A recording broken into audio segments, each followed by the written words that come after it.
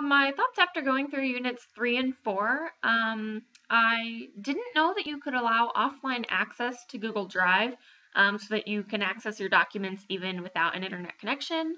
I thought that was really cool, really handy. I also really like the idea of using Google Forms, I believe it was, to develop quizzes. So, for instance, you could have a quiz at the beginning of class and you could immediately see the feedback on it. You could see the responses. You can, it makes your grading process quicker. And then you can actually spend the rest of class, or at least a portion of class, focusing on common missed answers to help clarification so students learn why they made the mistakes without having to go home and wait it out. And then usually, often they would probably lose interest or not really remember the question that well. So reviewing the quiz right after it's taken, I think, would be incredibly beneficial.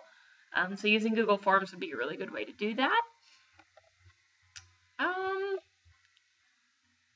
I would actually consider doing the Google Educator certification. At first, I didn't really think it would be worth the time because as a whole, I'm pretty familiar with Google Apps, so I didn't think I could learn much from the Educator certification program. However, I realize now that there are many small details that can be used to enhance education little by little to make it easier, more efficient, and more enjoyable too. So now I think I would be willing to get that certification. I don't know if it would make me more marketable as a future job applicant. It might though, since it's an open and apparently free course, anybody could technically gain certification. Even if it takes them a couple tries. That said, the certification itself may not necessarily stand out since, somebody could know Google Apps inside and out and have never taken the course. But it would show that you exhibit an extra interest in new age education and that you are willing to spend your own free time bettering your own techniques. So that might show employers that you're more dedicated than other competitors.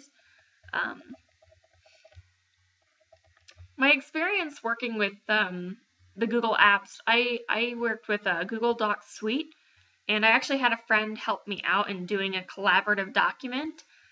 Basically, we both worked on the same document at the same time, but from different states. I thought it was really cool that everything could be edited in real time. I think it could be a huge game changer for classrooms as far as group projects go. Sometimes it's hard to do group projects and set up a time when everybody is available. Using a real-time editor, it kind of allows group collaboration to happen without needing everyone to physically be together at the same time. Another advantage for students who are more timid when it comes to speaking up. So, say you have a teacher's document that covers the class lecture or has class material on it, and a student can go in and post specific comments that highlight in the document what they're commenting on. If they ask questions, we can go back as teachers and clarify what that is.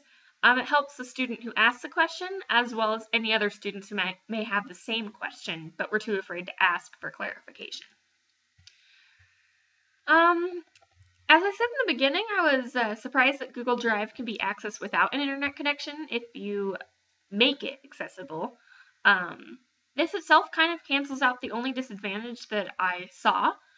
I used to think programs such as Microsoft Word were better simply because you don't need an internet access to edit the document.